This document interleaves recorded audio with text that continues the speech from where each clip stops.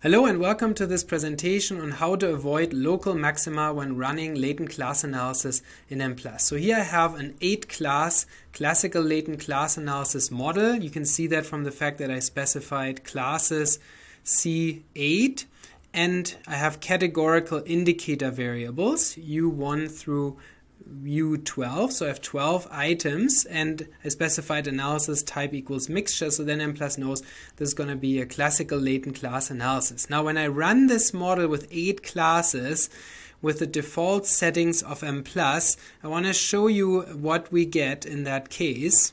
When we take a look at the output file, first of all everything looks normal, and then in the specifications here you can see that Mplus uses only 20 random starting value sets in the initial stage of the optimization, and then in the final stage Mplus uses the 4 best solutions from the initial stage, so only 20 random starting value sets to begin with, and then only the 4 best ones from the first stage are being used with a setting for initial stage iterations of 10. So that is a setting that might be fine if you have few classes like 2, 3, 4, maybe 5 classes and well-defined solutions. This might do the trick, but for an 8-class model that's probably often not going to be sufficient. And so how do you see that? How do you see that this may not be sufficient? So let's take a look at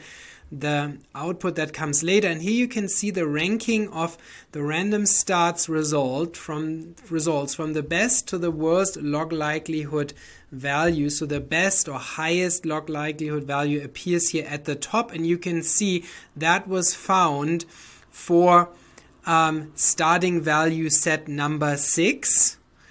That resulted in the best overall log likelihood value, and that's the solution that Mplus will then use and will report. However, you can see here too that this wasn't replicated, so the next best one is different. The next best one was found for starting value set number 10, and it was a worse log likelihood value, at least slightly worse, and then the other two were even worse than the best one or the best two. So those last 4 that were used by Mplus are all different, and that's not good. So you want to make sure that your best overall log likelihood value that appears here at the very top of this list, that this is being replicated several times, and that's also something that Mplus warns you about. You can see here in the warning message it says the best log likelihood value was not replicated. The solution may not be trustworthy due to local maxima.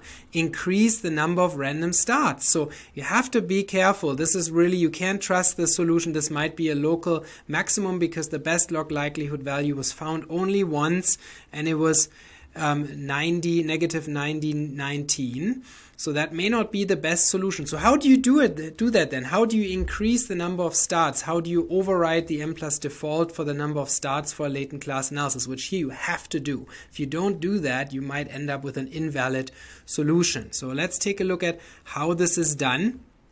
And so this is separate input file here. So in that situation, you want to increase the starts, and that's done in the analysis command with the starts option. The starts option allows you to increase the initial stage starts. In this case, I increased the initial stage starts to 100. And remember, those were only 20 by default. So I increased that to 100. And then also, I increased the final stage starts to 10, so that the 10 best will be picked from the initial set of 100, and then we have a greater choice. We can look at more solutions and see if they converge in the best log likelihood value. So let's take a look at what you get for that extended input file. When you run more starts, what does it look like?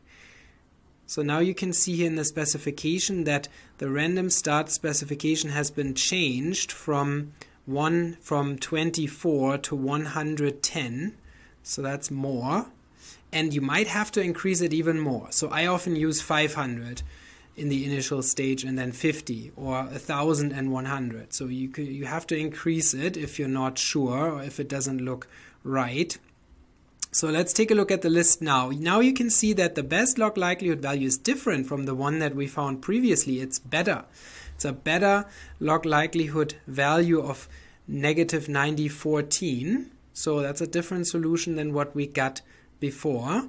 And has been replicated 4 times or 3 times. So a total of 4 times we found this log likelihood value. Now Mplus warns you that this may still not be enough, and so here you get this message that says the best log likelihood value has been replicated. Rerun with at least twice the random starts to check that the best log likelihood is still obtained and replicated, and that's a good idea. So you might want to increase it now to 220 and see if you still get that same solution or even beyond that. Now of course, even if you replicate it again, it may not mean that this is the best solution. You can see there's some other error message here that you might also have to attend to, and I'll talk about that error message in a separate presentation, but at least you want to be sure that this isn't a local maximum, and that's what you can do, or you can do that by increasing the number of starts. Now another thing that helps is to increase the initial stage iterations. So in Mplus, the initial stage iterations are set to a maximum of 10.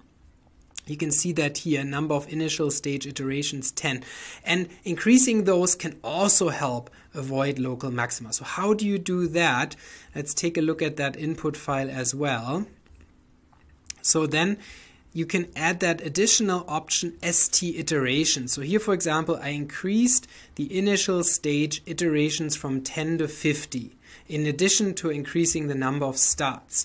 And that is something that I have found to be very helpful in my own work for avoiding local maxima as well. I hope you enjoyed this presentation. Check out the description below for more workshops on statistical analyses, and if you have any ideas for what you would like to see discussed on this channel, then please leave a comment in the comment section, and I'll see you next time.